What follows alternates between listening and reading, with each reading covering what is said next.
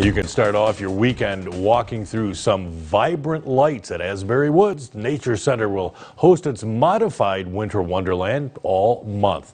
Jocelyn Person is there this morning to give us a sneak peek of what you're going to see. Hello, Jocelyn.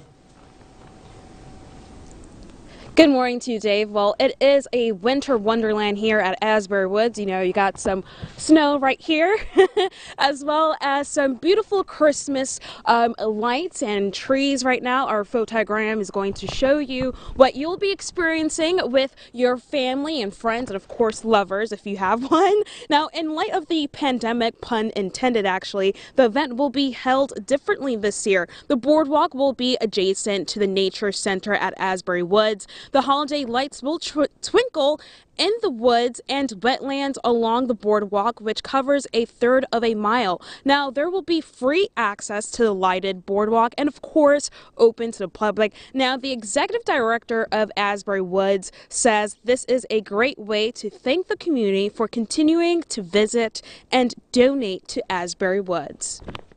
We really thought long and hard about this one, and all these last 7 or 8 months, the community has been really supportive of Asbury Woods with donations, still coming to the programs that we've been able to do, using the trails. We really wanted to, even though we couldn't do it like we normally do, it's usually a big fundraiser for us, but we can't do it that way, so we wanted to still do something.